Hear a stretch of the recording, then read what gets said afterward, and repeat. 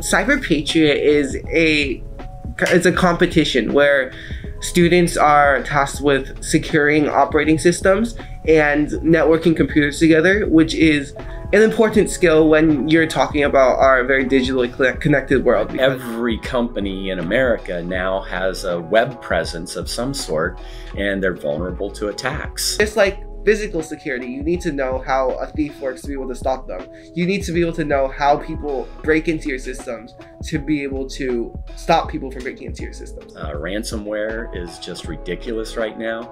There are malicious actors all around the country, the evil triangle that we talk about. It's really cool that at Franklin and at Toby that I got to learn about these things that a lot of people don't learn until college. We are a club, we're an after-school club, and we have presidents and vice presidents, and there's a hierarchy, and they do fundraising. They have to communicate with other adults in the community to try and bring them in for advisory relationships.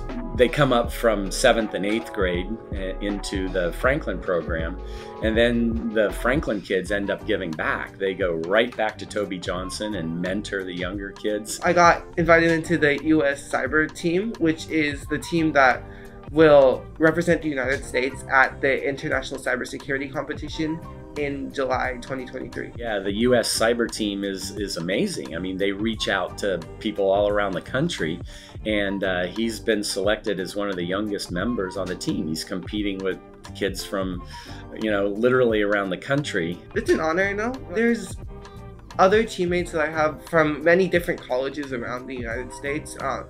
There are people who are going to schools like Carnegie Mellon and Georgia Tech, and there's a lot of people who have a lot of skills in cybersecurity. The cybersecurity piece is the technical aspect of it, but these kids are so self-driven. They're learning how to learn on top of everything else, which is a lifelong skill. People who know how to defend computers are in high demand. I'm just really thankful to God and for my family and for my teachers like Mr. Shuping and Mr. North in middle school and high school, who have helped me to be able to learn about all these things at an early age.